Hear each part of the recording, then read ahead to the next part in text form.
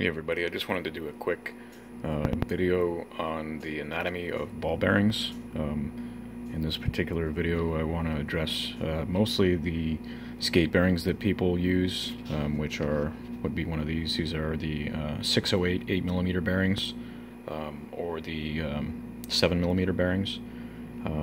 Just wanted to go over a few key parts of it to maybe help people get a better understanding of how these work. I've got a large bearing over here, and I wanted to use this just as an example to point out a few things, but I want to point out a couple pieces of anatomy of this bearing. And this is a standard ball bearing. This actually probably came out of some type of rotary unit, perhaps like a fan or something. But you'll notice a few key parts. One, there's this outer ring here. So that is called, well, the outer ring. And then we have the inner ring here. The inner ring spins, but so does the outer ring, depending on where the load is. There's capability for a radial load and an axial load. The amount of balls in the bearing, that's really at the discrepancy of the manufacturer. The bearing itself is made of carbon steel. Specifically, most of these bearings are made of 52-100 steel. That is a chrome alloy steel, and it is similar to 1095 steel. For those of you that are familiar, that keep up with knife manufacturers, 1095 carbon steel is a very good knife steel.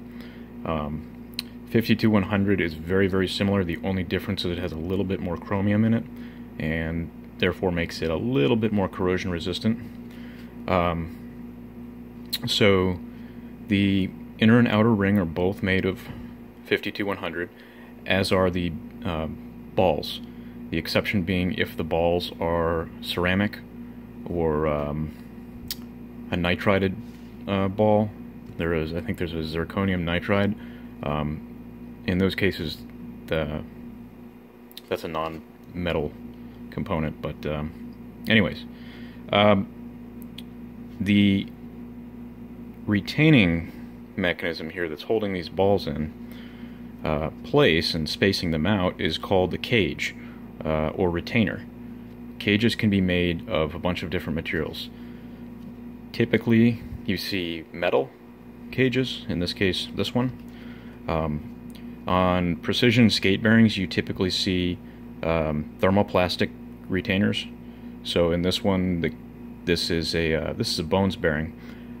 I don't know officially what Bones uses. My understanding is it varies from the different models they have, but typically, in this, visually looking at it, this looks like nylon.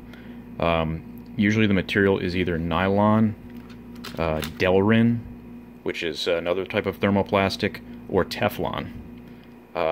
Occasionally you will also see fiberglass reinforced nylon. The one on the left here, the metallic one, is called a ribbon bearing. It kind of resembles a ribbon. When you look at it, it's actually it's two parts that are stamped together. And you can see little studs there, and they go around the balls and retain them. They're sturdier. The drawback is it's steel on steel. You have more friction, and there's more noise. Noise equals harmonics. Harmonics can be a problem. So for low-speed bearings, steel ribbon bearings are more than fine, and it's also a way to cut costs. Nylon or Delrin, Teflon, whatever, these thermoplastic bearings, generally speaking, are a little bit more precision oriented. They handle heat well. Usually nylon's good to up to 300 degrees Fahrenheit or greater, and for those people skating, you're not going to encounter that temperature. They pretty much are very low noise, if little to no noise, and they have a very low friction coefficient. So you'll encounter less friction with the synthetic material rubbing against the steel balls versus the steel on steel.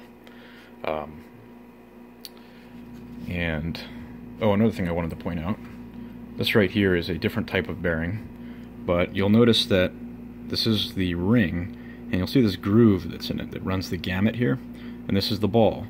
So the ball actually rotates in that groove. That's called the race, and there's two races. There's an inner race, which is on the inside of this ring, and an outer race, which is on the inside of the outer ring. And they're corresponding, so the balls are actually riding in these two different races. It's machined, it's very smooth, and because in this case the steel-on-steel bearings, they have the same hardness, they don't burnish each other.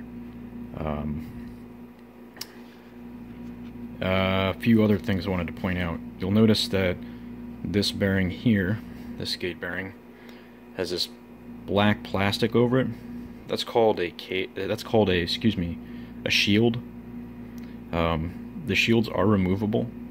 Some bearings are metal sealed shields. I think they're Z types. These are not. I like these ones better because they are user serviceable. In order to get these off, I recommend a pick, and I can't do this with one hand, but you'll take a pick and put it in the in-between there, and you can just pop it right up. This is pretty essential for cleaning these out, doing a deeper clean, and then to push it back on, you literally just push it and it'll set into a groove in there. These are some quick bearings over here, quick Zenith bearings. This is a good view of the retainer in there, and this type of retainer is actually called a crown type retainer. The reason for that is that when you look at it with all the balls out, it sort of resembles a crown. But other than that, that's most of the basics of a bearing. Realistically, we could explore a lot of fundamentals of bearings, the physics in it, types of materials, and go on for quite a long time, but I just wanted to make a pretty short video of what you're looking at when you pull apart your skates or your skateboard wheels and things like that. Alright, hope this helps somebody. Thanks.